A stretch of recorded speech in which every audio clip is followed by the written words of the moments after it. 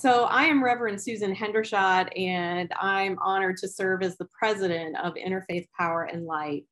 And our mission is to inspire and mobilize people of faith and conscience to take bold and just action on climate change. So why are we here today? Well, faith leaders understand the importance of using their prophetic voices to call the faithful to live by their most deeply held values. In an election year, voting is one way that we can bring forth a world rooted in those values, values of justice, hope, courage, and love for all of God's creation, our sacred earth. But to do this, we need to make sure that people of faith are voting, and that starts with our congregations.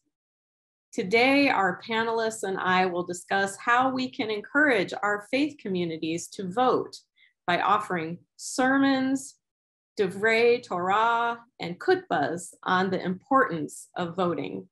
We'll also share nonpartisan resources to help you in developing these messages to encourage the members of your faith community to vote.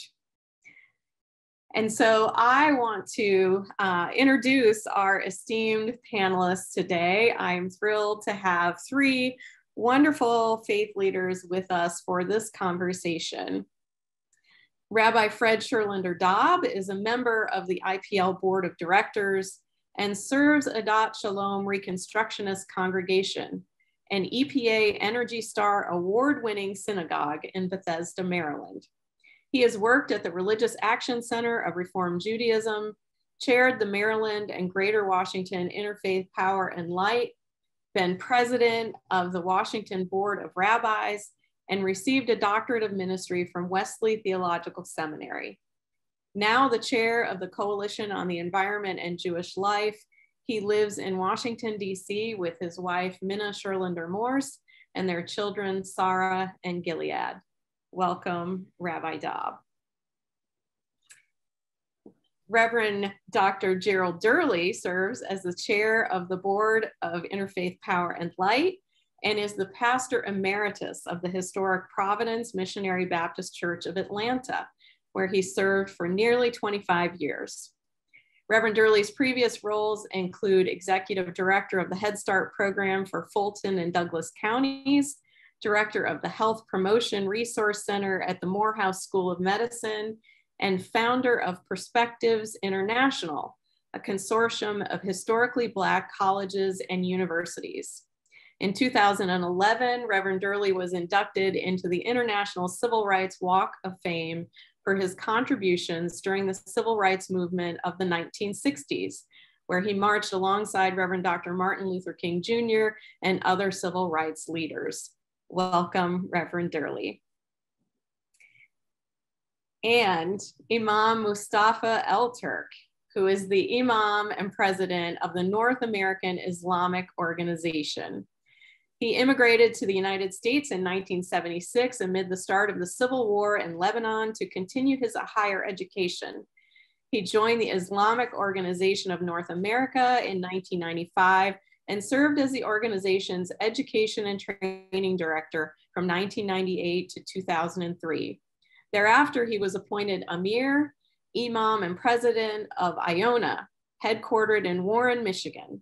Imam Elturk was honored with the 2020 Interfaith Leader Award from the Interfaith Leadership Council of Metropolitan Detroit for his interfaith leadership and social justice activism. Currently, Imam Elturk is a member of the Imams Council of Michigan, where he served as a co-chair. He serves on the University Islamic Center for Wayne State Board of Directors, serves on the advisory board of the Michigan Coalition of Human Rights, is a co-founding member of the American Human Rights Council, and is the president of the American Society for Religious and Cultural Understanding, a Dawa organization involved mainly in the prisons and correctional facilities.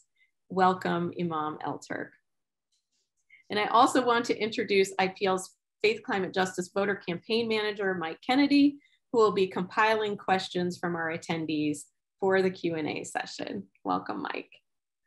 Thank you. Thanks everyone for being here. And we're gonna dive right into our conversation and questions today. And we will be saving some time for questions from our audience members as well. So Reverend Durley, I'm just going to dive in and start with you, and you can help us frame our conversation today. Why do you believe it is critical for us as faith leaders to offer messages on voting to members of our faith communities? First of all, let me thank you, Madam President, and to my colleagues, Imam Elturk and Rabbi Fred Dobb, two tremendously gifted clergy people. It's vitally significant because when we talk about the faith community, there's one word that I think is synonymous with what we do across all of our faiths. That is to give hope in a hopeless situation where people are concerned about the impending perils in their life, whether it be police brutality, whether it be economic conditions. And very seldom does climate change rise to that level of priorities because people are dealing with everyday survival issues. But there's still a tremendous amount of hope that's given from our mosque and from our synagogues and from our churches to say that there is something greater than us that holds us together that will get us through. So therefore, if we've got to have the message that says that climate change is an integral part of all of this that we do. It's one thing to talk about some of the issues that impact us, but if we're dead because of the heat or because of the toxins in the air and dirty water, it won't make much sense. So we now we're the foundation. I think the faith community is the foundation of this. I came up with the phrase the other day, life, it's a matter of life and breath, what we breathe, life and breath. And I think that the church and the synagogue and the mosque, we must talk to our parishioners and others about the significance of this. In all of our traditions and all of our pedagogical principles, we talk about depending on something greater than ourselves. And right now, we are challenging and destroying what God gave us, what was a perfectly balanced ecological world. As we put people over prophets, we are destroying that. So therefore, the faith community must reassert ourselves in speaking truth to power. Yeah, speaking truth to power. Thank you. Thank you for that grounding. And Rabbi Dobb, I'm curious to know, and this is actually a question from IPL's Faithful Voter Reflection Guide, just so folks know, we're going to drop that information in the chat. But how do you see democratic values at risk today? You're living here in the nation's capital, eyes on the ground. So how do you see that, those values at risk? Beautiful. Thank you. Honored to be with everyone. And yes, the voter guide, it's either in the chat or soon will be, is a wonderful document that doesn't purport to have the answers, but it poses the critical questions. And this is one of them. How are democratic values at risk today? At one level, it's so easy, we don't even need to stop to answer it. Just read the headlines. But going just a little deeper, I would say that there's a double-edged sword of a certain erosion of civility and also a certain lopsidedness in how much each of our faith communities seeks to enshrine our own religious or other values as law. So on civility, which our tradition calls derech eretz, simply the way of the land, it's how you're supposed to be with others. And a beautiful line in our tradition that is so big about Torah and Torah study says that derech eretz, civility, comes before Torah. Before your particular truth, you need to hold the larger truth as humbly as possible.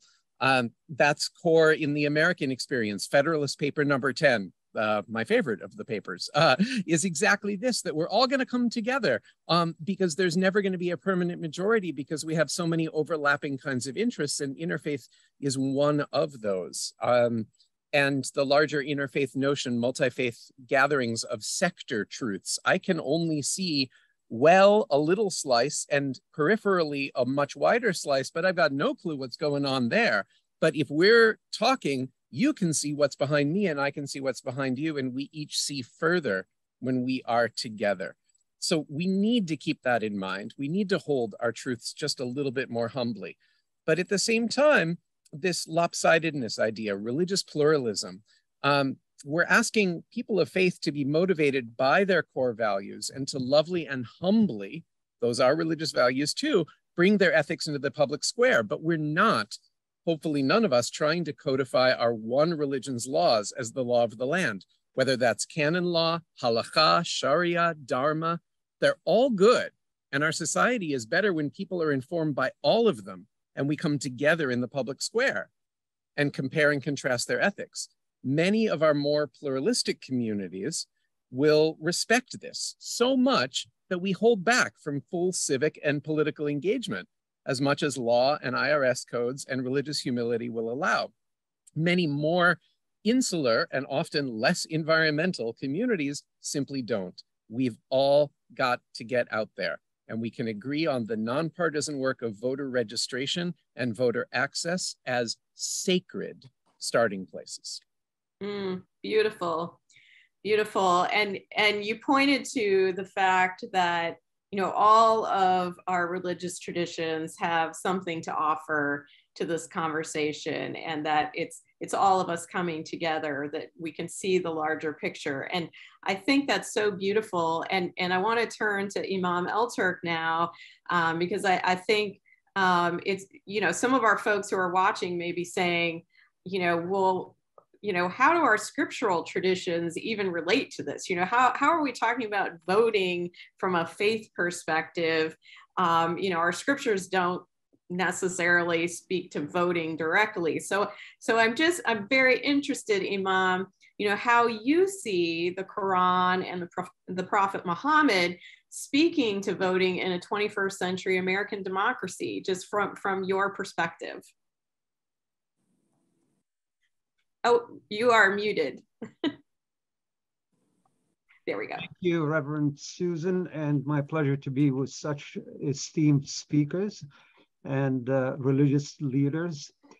To answer the question, the Quran was revealed in 7th century Arabia, and Muhammad, peace be upon him, established Islam on the basis of divine justice as revealed to him. Muhammad, who happened to be God's prophet and messenger, was the political leader of the Islamic State he established in Medina, today Saudi Arabia. Although elections were used in ancient Athens, the origins of elections and casting votes in the contemporary world began after the French Revolution in the late 16th century. French legislative elections were held in 1791 for the first time ever. In 7th century Arabia, the system of elections was based on what we call bay'ah or allegiance. And the system of bay'ah or allegiance that was in vogue was an expression of the collective vote or people's acceptance to the election of the caliph. Therefore, the democratic ideal of a government by the people is in essence compatible with the notion of an Islamic democracy. In absence of the Prophet, Al-Farabi, who died in 950, an early Islamic philosopher and political scientist, in one of his most notable works, Al-Madina Al-Fadila, the Virtuous City, considered democracy to be closest to the ideal state as practiced during the times of the rightly guided caliphs, Al-Khulafa al-Rashidun, those who succeeded Muhammad after his death. In modern times, however, the Islamic philosopher Allama Muhammad Iqbal, died in 1938, also viewed the early Islamic caliphate as being compatible with democracy. He welcomed the formation of popular elected legislative assemblies in the Muslim world as a return to the original purity of Islam. He argued that Islam had the germs of an economic and democratic organization of society.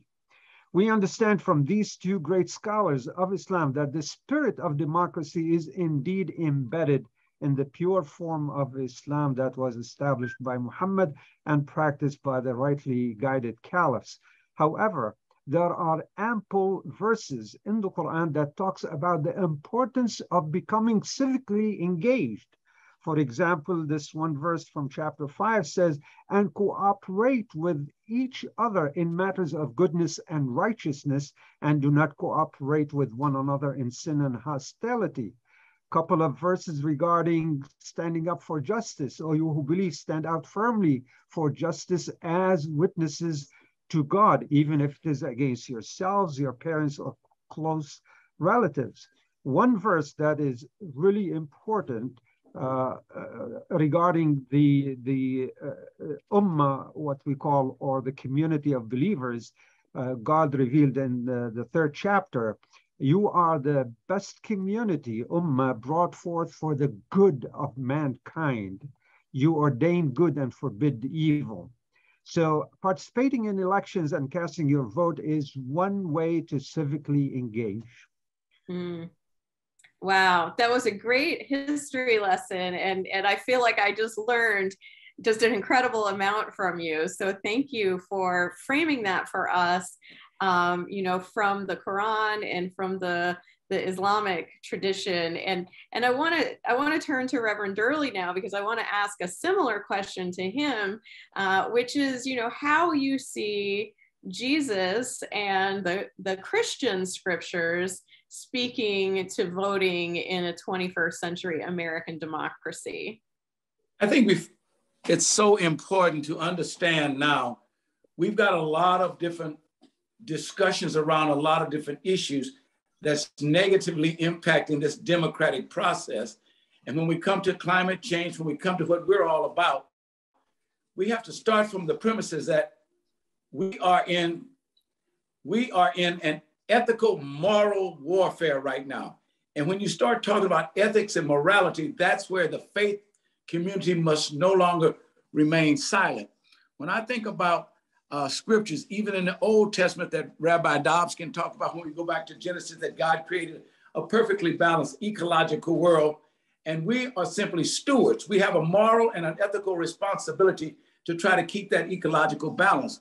When I read in the Old Testament from Isaiah, where it says, if we do not follow God's commandments ecologically, so ecological consequences can result. There is a connection between the moral world and the natural world. We have an obligation. So when I teach, when I'm talking about that, I have to put it in perspective where it says there, the earth dries up and withers, the world languishes and withers, the heavens languish together with the earth. The earth lies polluted under its inhabitants, for they have transgressed laws, violated the statutes, and broken the everlasting covenant. That's what the prophet Isaiah said back then, that we were breaking the laws that were already put in place. Jesus talked about that in Luke. He says this, but when you give a banquet, invite the poor, the crippled, the lame, the blind, and you will be blessed because they cannot repay you, for you will be repaid at the resurrection. What we talk about is that we have a moral and ethical conversation to involve everyone, from the political, from the legislative, from the economic or the business world, and certainly from the moral world. I find that climate change is no respecter of color or faith. As someone earlier stated, we're all in this together. So we speak from our perspective that we all have, and as you know, my involvement bringing the civil rights movement into it, it was so critical. We did not make a distinction now between the environment movement and our civil rights movement, because we were fighting for not only justice and equality, but also equity when it came to those principles. And all of us were based from a biblical perspective. So I think that Jesus would take the point that we are our neighbor's keeper. And our neighbors are not necessarily the person who's right next to us, but our neighbors are plants. Our neighbors are bees. Our neighbors are the trees.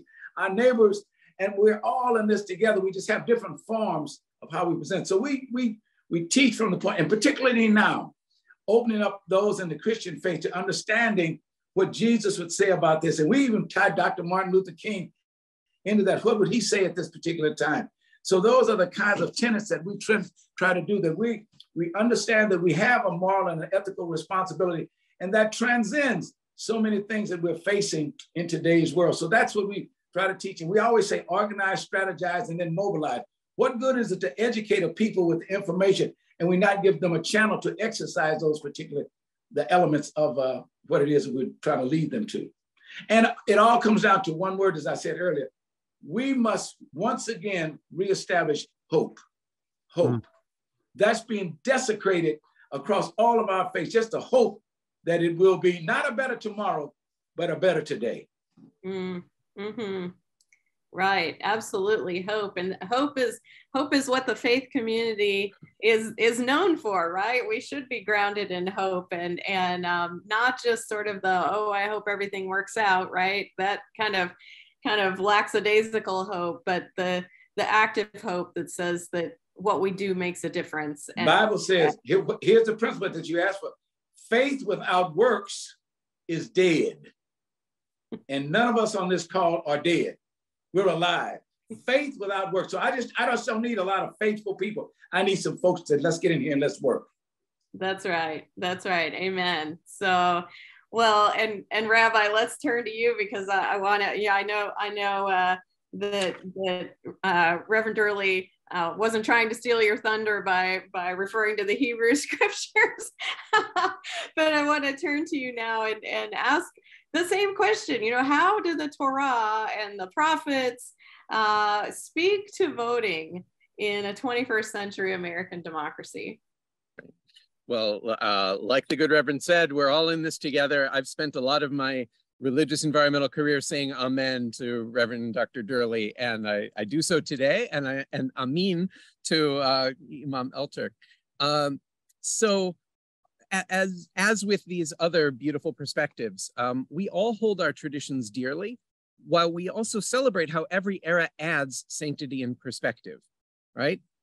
Classical sources matter deeply, but so do the living, evolving interpretation we give them. So a commonality that's important to start with: the Holy Quran or the New Testament or the Talmud, and we're only Abrahamic, but also the Vedas and the Dharma and the ancestor stories, none of them are fully democratic in the modern sense, but in many ways they are proto-democratic, starting with the notion that we are all holy because we are reflections of what our tradition calls the tselem, the image of the Holy One. And so while our traditions are much older, the Constitution in 1789 or in 1865, the 13th Amendment, early 1900s suffrage, the 1960s Voting Rights Act, all these were advances of holiness. And we hold our traditions a little differently in light of these secular yet sacred steps. We need to acknowledge that the common ground of America and of modernity, while we may take issue with pieces of it, is also something to be celebrated. And in our own traditions, all religions celebrate freedom because we believe in the inherent dignity of each human being, created as we are by God in that image. But our freedom is not do whatever the heck you want for yourself, you get ahead and don't worry about anyone else. It's freedom with purpose, liberty to be part of charting our collective destiny, autonomy to choose how to bring our best values into the public square, an agency to organize and donate and canvass and vote. Things not to take for granted, like freedom of speech and assembly and faith and conscience, freedom to seek redress of grievances. And how do we do that? We vote and we organize as people of faith, motivated by our faith, working with others across differences of faith toward a more perfect union in which all are enfranchised. I wanted to spend most of the time on my answer just lifting up the common. In Jewish tradition, 3 very short texts. There's many more in the sermon resources. In the Talmud, almost 2,000 years ago, Rabbi Yitzchak taught a ruler is not to be appointed unless the community is first consulted. If that's not proto-democratic from antiquity, I don't know what is. 1,000 years ago, Rashbam, 900 years ago in Europe, a commentator: if in your opinion the majority are about to commit an error in judgment, do not remain silent because they are the majority. State your view. This applies even if you know beforehand that they will not accept your viewpoint.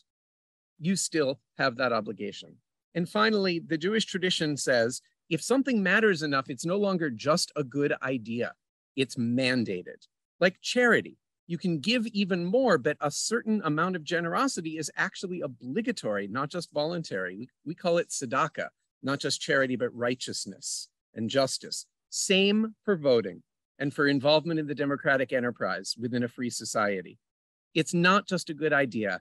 It's, religiously speaking, the law. Voting and defending democracy is, in Jewish parlance, a mitzvah, a sacred obligation that is in turn also an awesome opportunity. I pray that we can all articulate in our own faith language how this is, in fact, a holy imperative for all of us. Mm.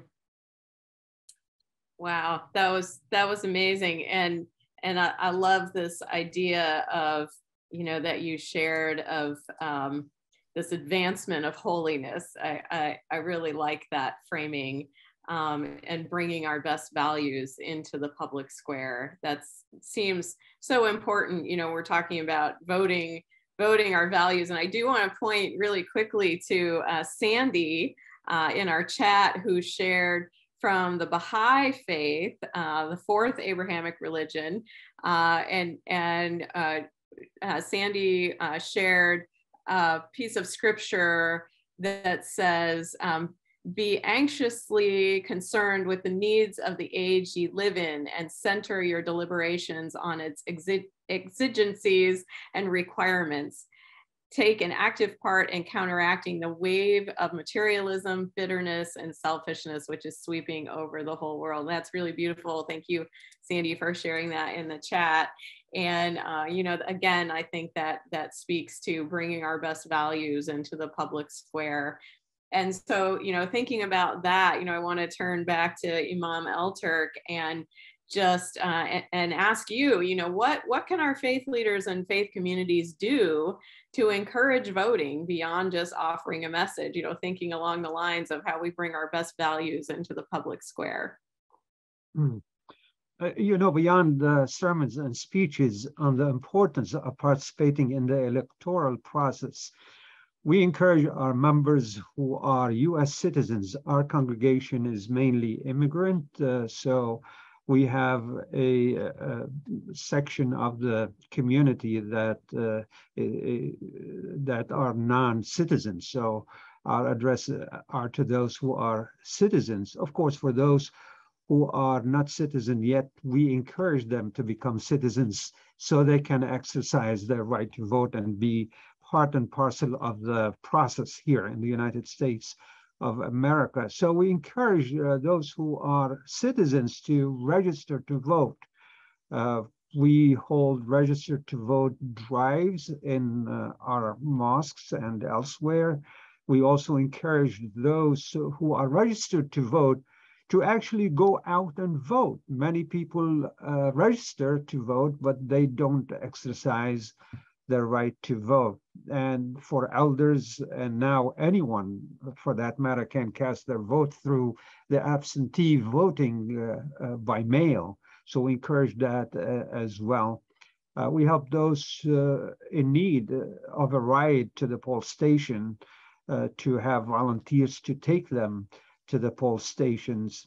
And we make sure that they remember the dates. Oftentimes, you know, they're oblivious of who can miss the date of November, right?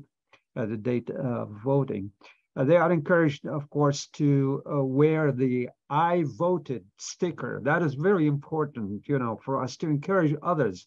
Yes, wear it and be proud that you have voted. It's just a way to remind others when they come in contact with other people.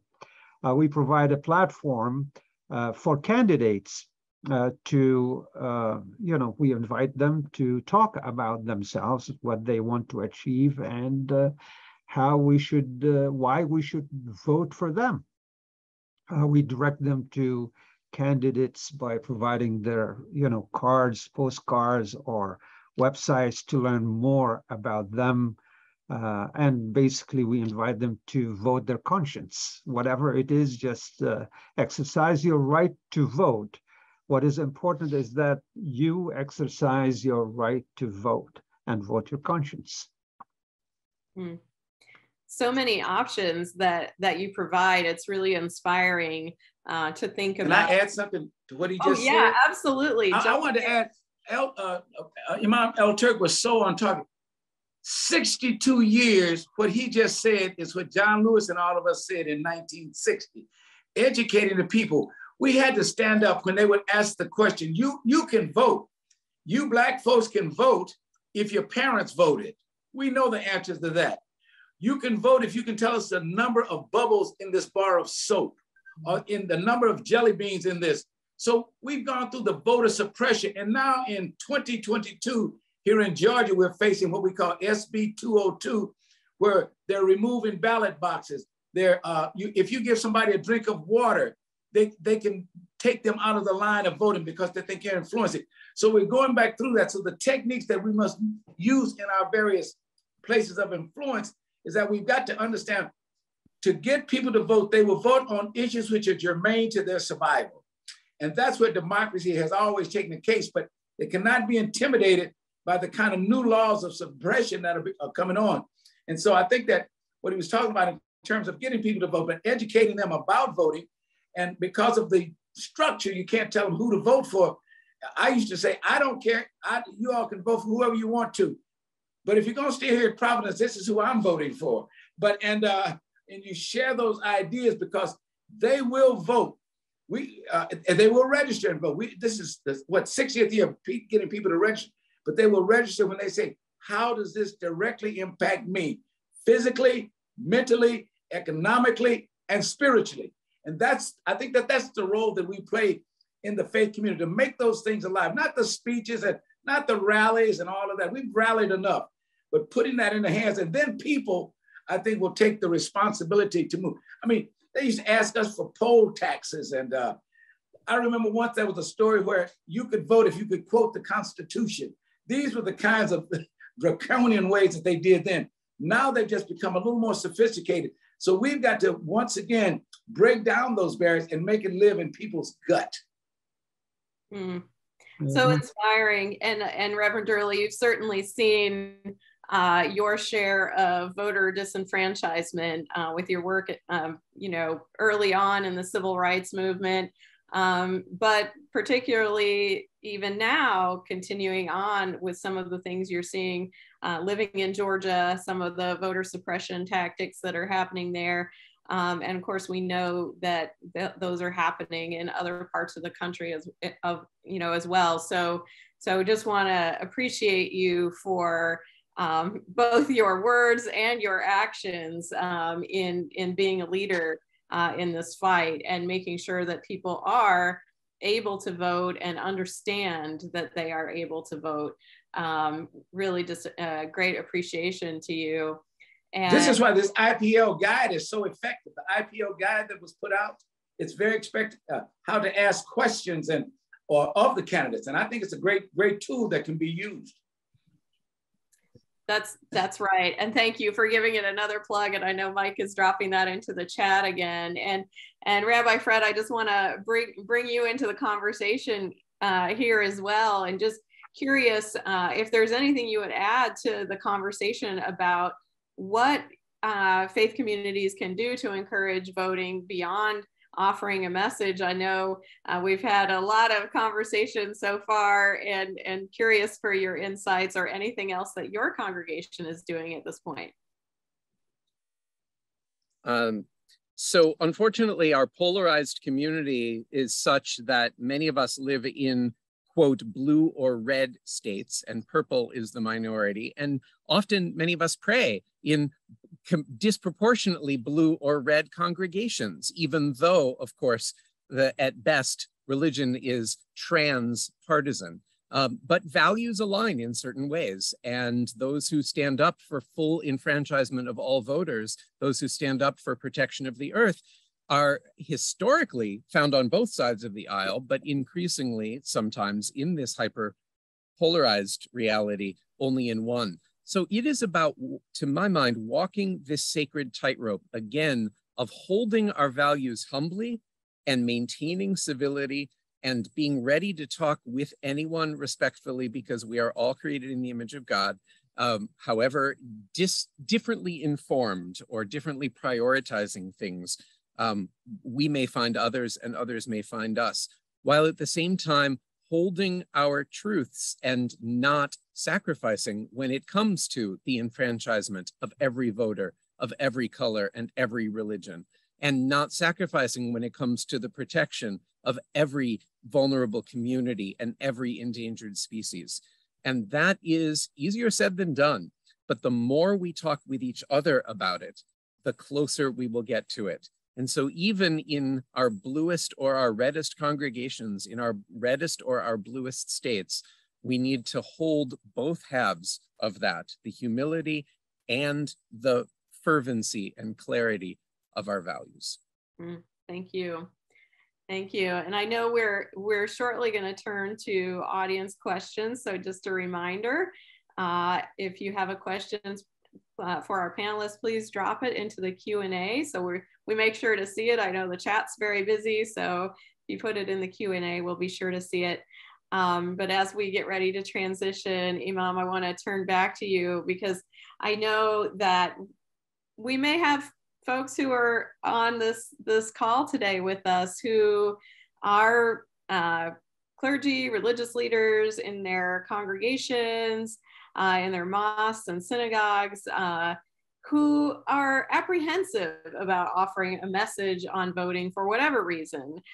They might think it's too partisan. They might think that it's not even, we're not even allowed to do it as religious leaders because it goes against the separation of church and state, multitude of other reasons. But I'm just curious what encouragement you would offer them. Yeah, thank you, Reverend.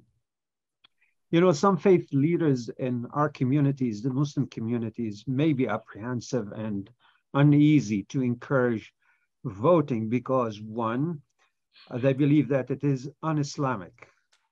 In this case, you would say we agree to disagree, because there's no point in carrying this further when they truly believe that this is against the scripture. This is not how Prophet Muhammad established Islam. It is against where we disagree, of course. However, I believe most Islamic centers and their faith leaders encourage their congregations to vote.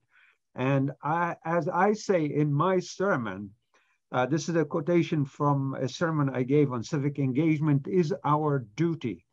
I say the narrative of whether Muslim American citizens are permitted to vote in the national or local elections has been debated, and the overwhelming majority of scholars domestically and abroad have permitted the participation in the political electoral process here. Now it's up to the individuals to take that or not. Secondly, too, faith leaders may be apprehensive because of the 501c3 tax-exempt status. It is true that a nonprofit organization is not allowed to endorse a particular candidate or party. However, they are allowed to invite candidates to their mosques, churches, synagogues, other houses of worship, for that matter, and present themselves and what they have to offer. The key point here is nonprofit organizations cannot endorse a candidate or a party. Great. Thank you so much. Susan, Reverend, really jump on in. Yeah, what I wanted to say, you use the term fear. You use the term fear.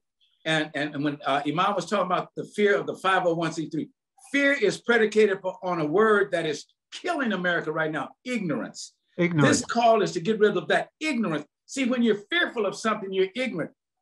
America was afraid of a lot of Black folks because they were ignorant about what we were doing, and fearful of Muslims because they don't really understand Muslim. At times fearful of other things. So we've got to eradicate that ignorance. And once we eradicate the ignorance, then we can get beyond the fear factor and move toward more positive collaborations to work together. That's why I think the interfaith community, because we all have certain preconceived notions about what others will do. And a lot of clergy people, as he was saying, wonder, do we cross over that line, because they're ignorant of the real issues and how they can do it. So once and this is what this is about, eradicating the ignorance to alleviate the fear so that we can come together for common issue. And I love what he said in his sermons. I love a sermon I did, and for those of you who are trying to get a sermon out of this, listen right quickly. If my people who are called by my name will humble themselves, seek my face, turn from your wicked ways, I will hear from heaven and heal their land. That's in Chronicle, back in the Old Testament. But I take that, if you hear from heaven and listen to God, and he's saying, do this, And another thing from Esther, the Old Testament, again, another sermon. If I perish, let me perish, but I'm going to make a difference for the good of God's creation. Beautiful. Thank you.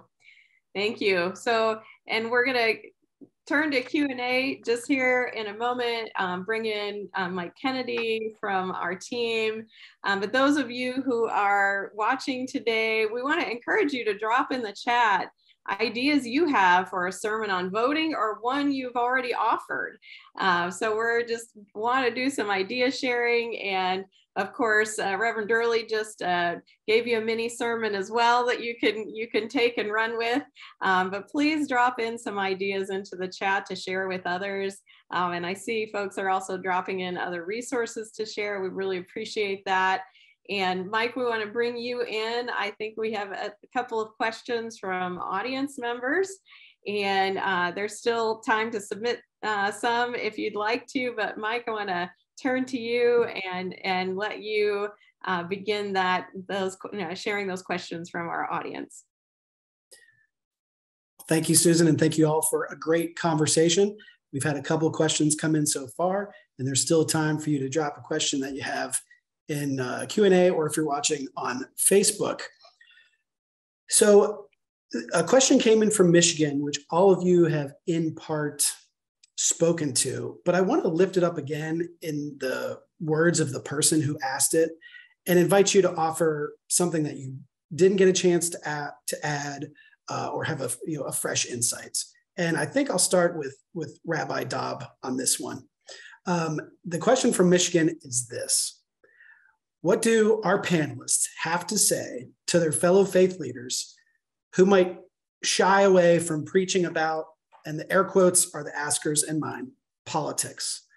Why shying away from preaching politics? How do our panelists address political issues in a nonpartisan way? A new or fresh insight on that question? So political and partisan need to be separate. They start with the same letter, but it is, I believe, a religious duty as well as the law of the land that we preach apolitically in the sense of partisan. No party, no candidate has a monopoly on truth, and we need to be humble enough to own that. At the same time, our values have always been about, as George Fox of the Quaker tradition would say, speaking truth to power. And who's he quoting? He's quoting Jeremiah. He's quoting Isaiah. He's quoting the prophets that are considered prophets in all three of these Abrahamic faiths and beyond. And Isaiah chapter 57 and 58 comes down really hard on the status quo, saying, you think that just going through the motions of the status quo is where it's at, and just religion, meaning ritual?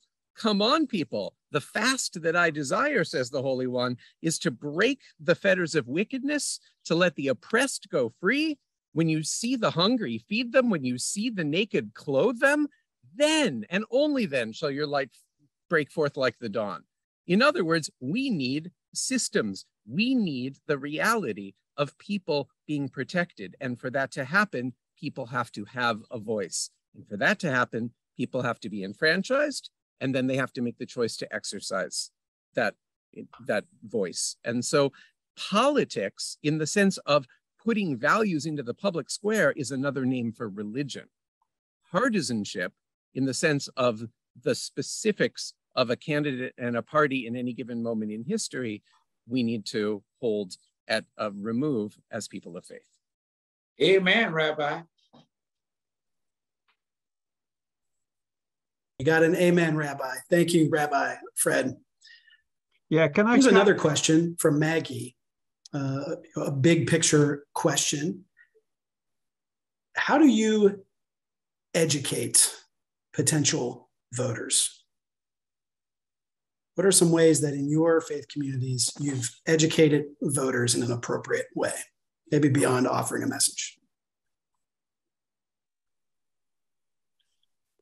And Reverend Durley, could you spepe to that one? Yeah, I think too, and again, it goes back to something I said earlier, and I know that Imam Elturk was going to say something on that last issue, and he'll get back to it, but I think it comes down to as I said, they're not the political issues. We're in an ethical and a moral situation. So if any of you who are not necessarily clergy, but you need your leader, your spiritual leader in your area, you've got to let them know that they have an obligation. They have been, we call it in our tradition, called for such a time as this, to speak to the conditions of our people. And in speaking to the conditions of our people, they might not understand all the political nuances, but they do know something, a word, can I use a word that we don't use now? Right and wrong. There are certain things that are just not right.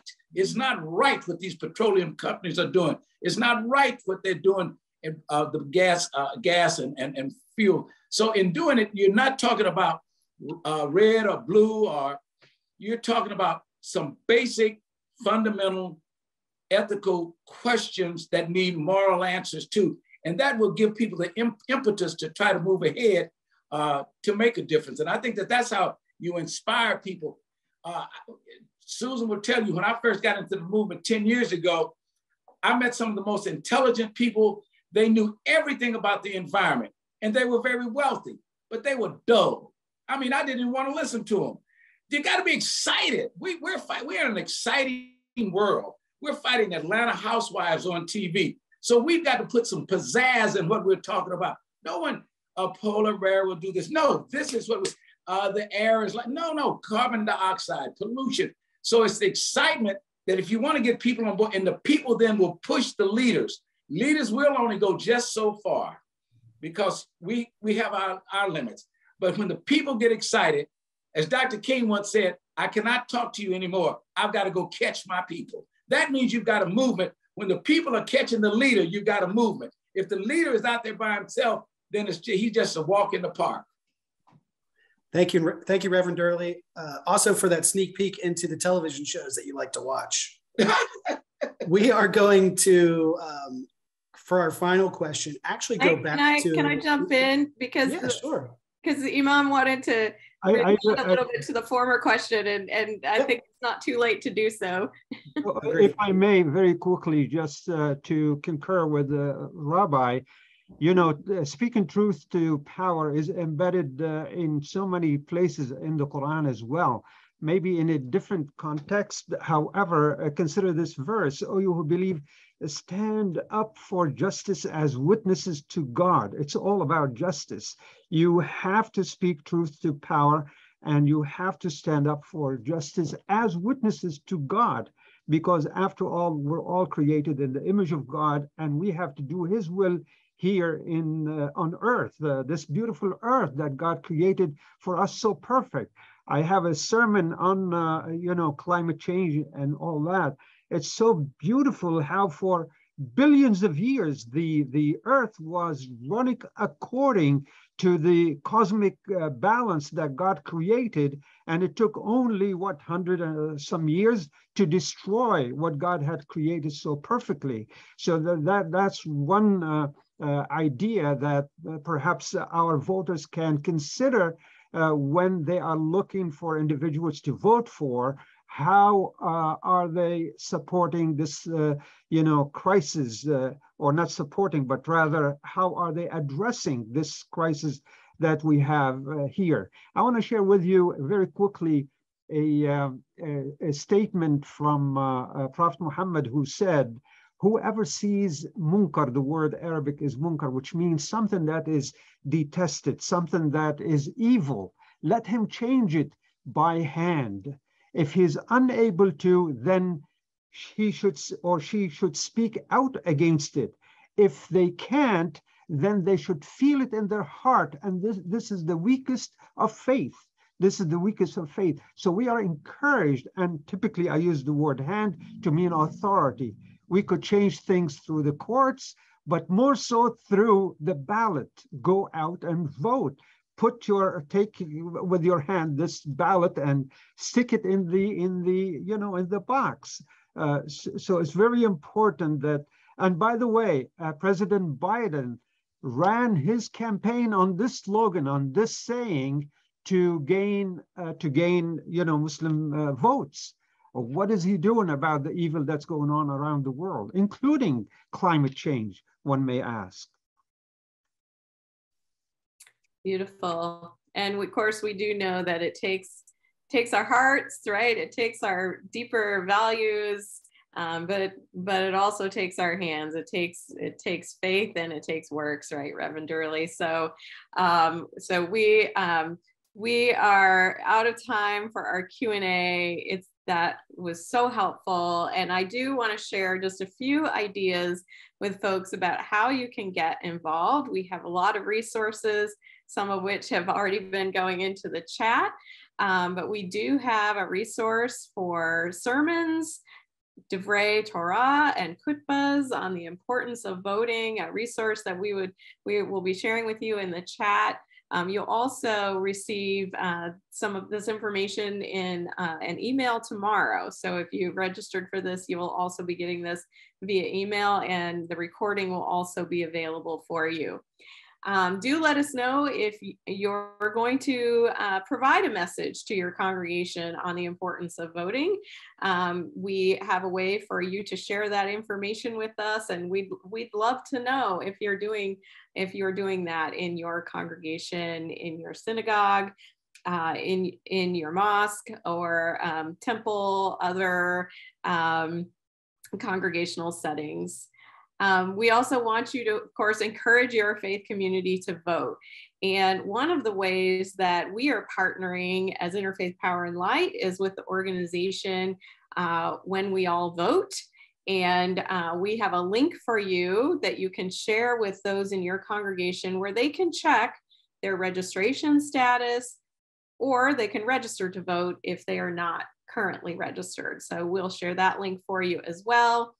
And of course, we want you to pledge to be a faith climate justice voter. So you can take the pledge, invite your friends, family, and faith community to take the pledge at the link that we are sharing with you. And you'll be joining with thousands of others across the country who are pledging to be a faith climate justice voter. So we want you to join that community. Encourage one of your faith community leaders to be a congregation captain. As a captain, you'll be a lead for your faith community with the Faith Climate Justice Voter Campaign. We already have 55 volunteer congregation captains, and you can join them, and you will get more specific information that you can share with your faith community once you join as a congregation captain. And these are very important volunteers for our campaign. And of course, you can learn more about the campaign at our campaign website, faithclimatejusticevoter.org, and we're dropping that link for you in the chat as well. And if you're so inclined, we encourage you to donate to power the Faith Climate Justice Voter Campaign. One of the things we're doing this fall is reaching out through text banking to try to reach 500,000 voters in our target states. And we will be doing that through volunteer text banking. And we know that that works. We did the same in 2020 with phenomenal results.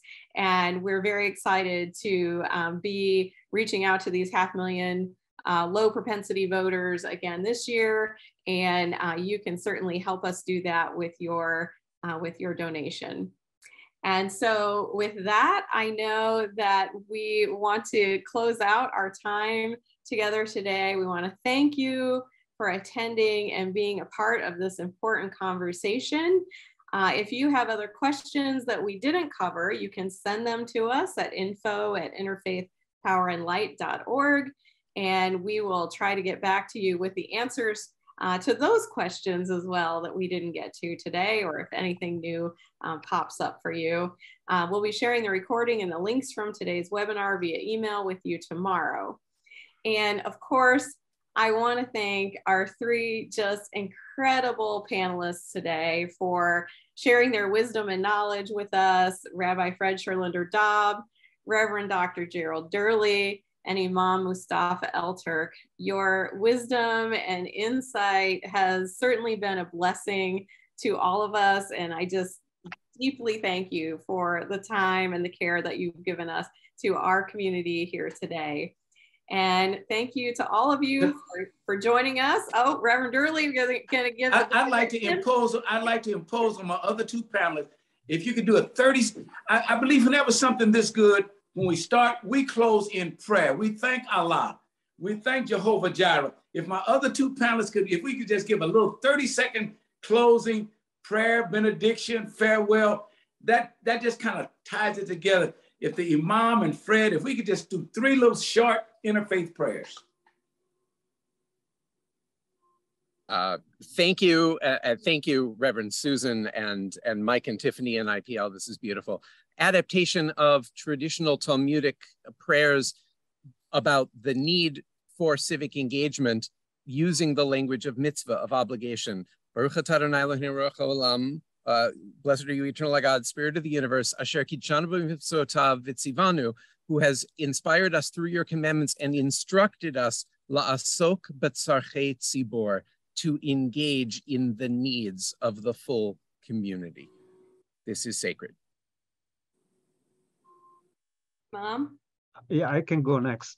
I will, first of all, thank you so much, Reverend, and thank you in the background to Mike and Tiffany, who had been really a great help for us here. And I can close with this verse from chapter 49, verse 13, that says, يا أيها الناس إنا خلقناكم من ذكر وأنثى وجعلناكم شعوبا وقبائل لتعارفوا إن أكرمكم عند الله أتقاكم. O mankind, we created you, we the royal, we majestic, we God Almighty created you from a single male and a female.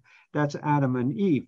That denotes the equality among all human beings before God at the religious, at the moral, at the spiritual level. And we made you into different nations and tribes, the blacks, the whites, every color in between, the different races. What for? To learn from one another, to know one another. So I pray that we as Americans living in this very diverse country, that we work together toward the goodness of all humanity, the goodness of God's creation, and we pray that we love one another and come together in peace and harmony. Amen. Amen. Eternal and Almighty, in the Christian tradition, eternal and Almighty, divine, righteous God, the giver of every good and perfect, excellent gift. It is once again that you brought us together in this Kairos moment to share and to grow and to live. Now, God, I ask that you would bless each person, that we do not just come on a Zoom call and a webinar, but there's something that reaches down into the very DNA of our spirituality that will make us a touchstone when somebody sees us at the grocery store, at the shopping mall, that they'll say there is something about that person that's saying, I've got to get involved and make a difference in mitigating climate change and reaching out to my brothers and my sisters across the board. God, we thank you for this moment, and we give you all the praise and all of the glory in everything that we do as we depart from this place, but never from your presence. We ask it all in the powerful name of a risen Savior that we pray to. Amen. Amen. Amen. And blessings, everyone. Blessings on your journey. We're so glad you're part of the IPL community. Thank you again for being here.